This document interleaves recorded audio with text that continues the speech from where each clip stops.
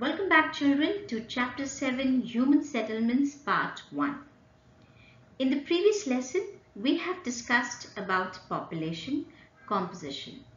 In this lesson, our focus will be on human settlements. So, we will discuss the various types of settlements, meaning and nature of settlement in India and Brazil, and as usual compare both the countries. Just like food and clothing, shelter is also a basic requirement of man.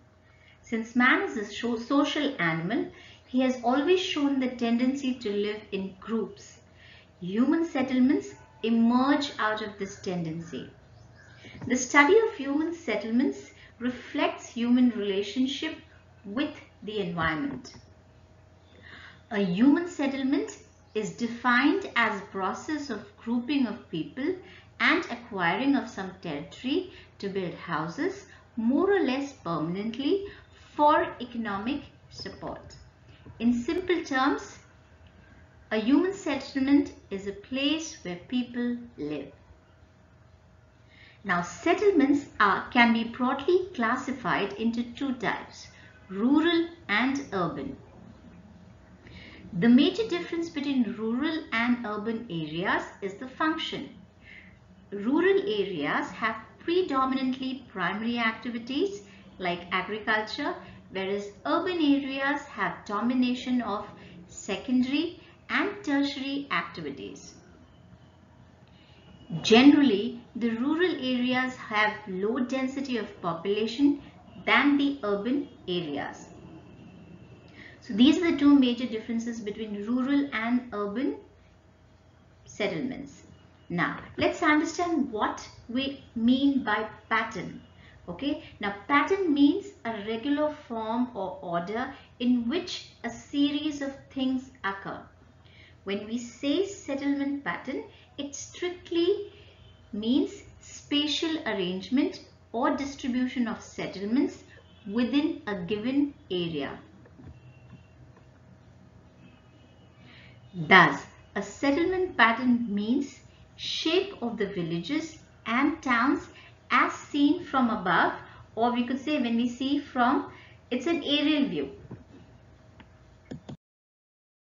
Refresh what we have learned in our lower classes. Okay, so there are three main types of settlements.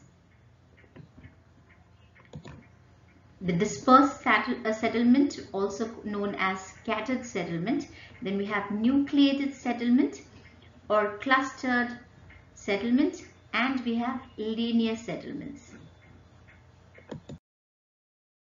So let's understand what do we mean by nucleated settlements. Now, nucleated settlements are also known as clustered settlement or compact settlements. Now, this is a picture of a nucleated settlement. Now, if you see here, there's a river flowing here. Okay, and there are houses in the plains. Okay, this land is pretty fertile and it's an a very good agricultural land. So if you see, the houses are clustered, or we could say they are grouped together. They are close to each other. We hardly see any distance between them. So this is a type of nucleated or clustered type of settlement. So let's understand what do we mean.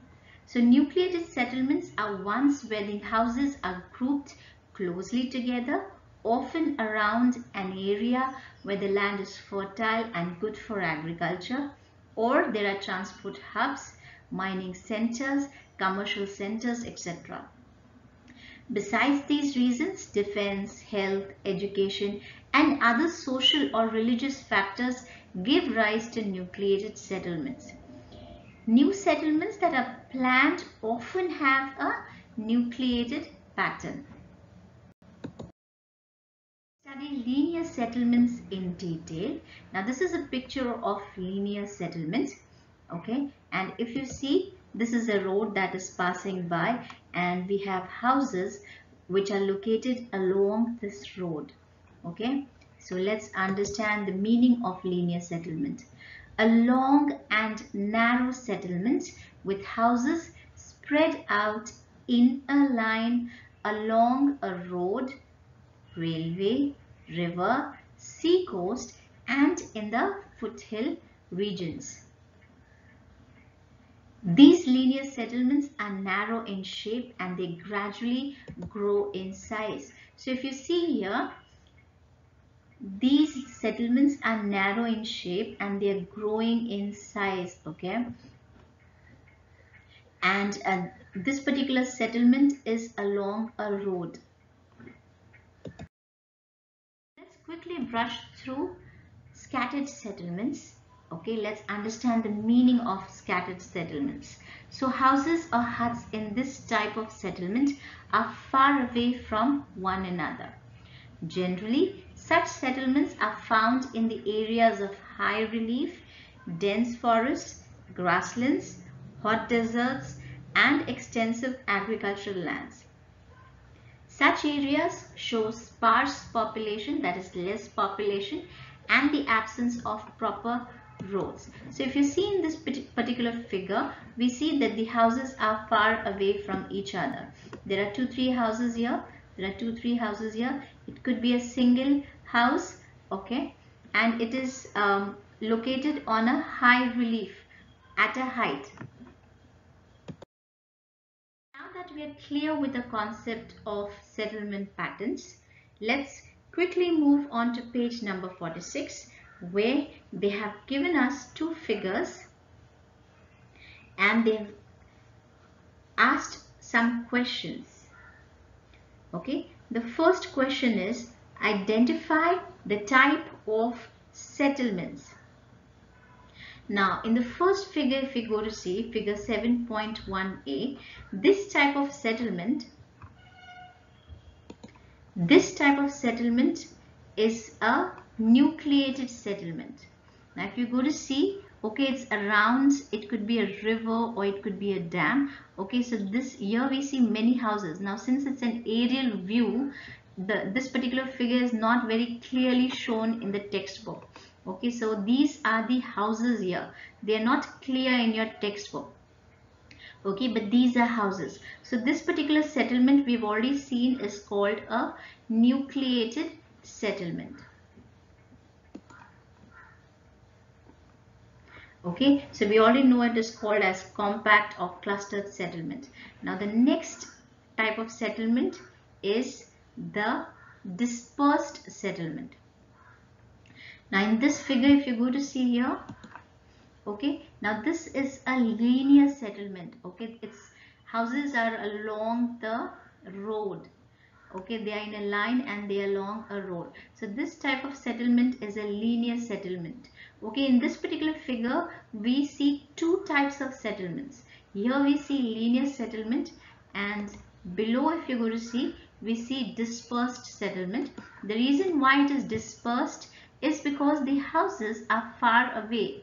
Okay, if you see, the houses are far away from each other, and that's the reason this particular settlement over here in this figure is known as a dispersed settlement. Now let's quickly move on to the next question which they have asked.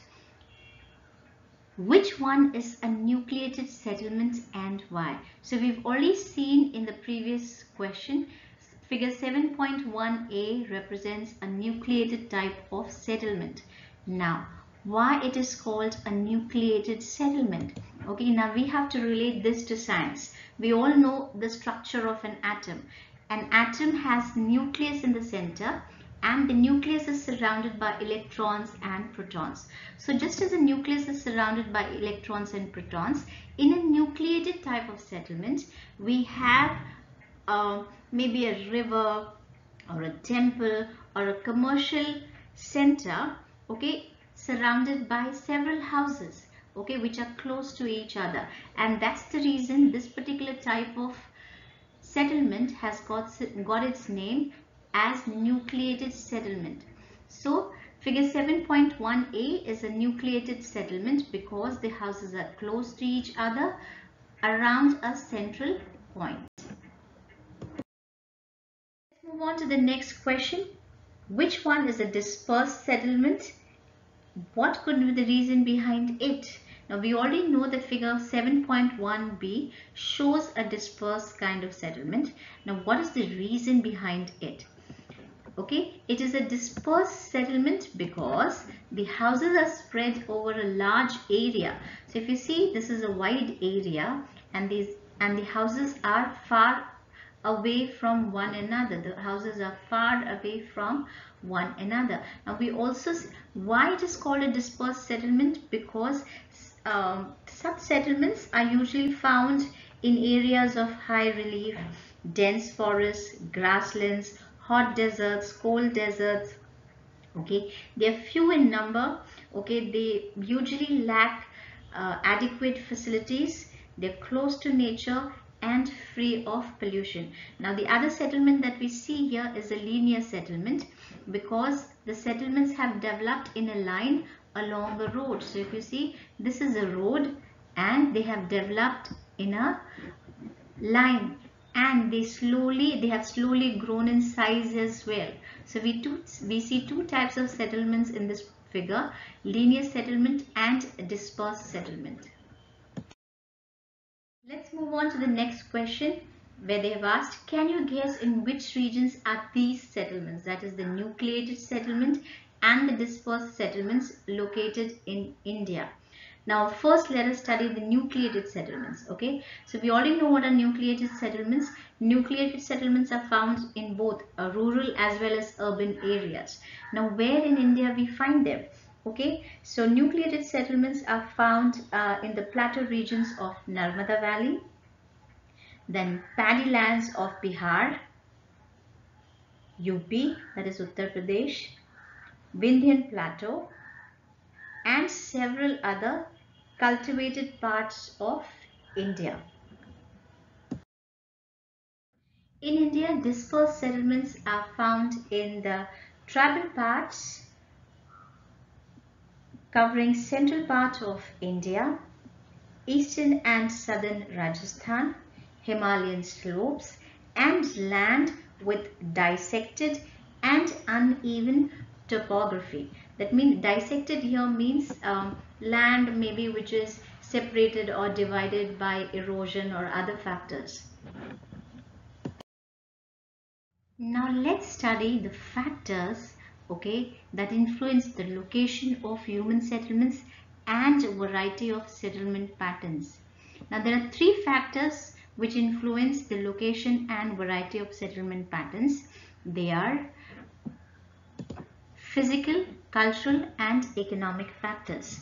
So under physical factors, we have the physiography of that place, the type of land and soil, climate, water supply, and riverbanks. Under cultural factors, we have the defense, health, education, tourism, and historical significance. Under economic factors, we have irrigation, occupations, transport and communications, industries, trade, and government offices. With this, children, we have come to an end of our today's session. Hope you have understood. Thank you. Stay home, stay safe.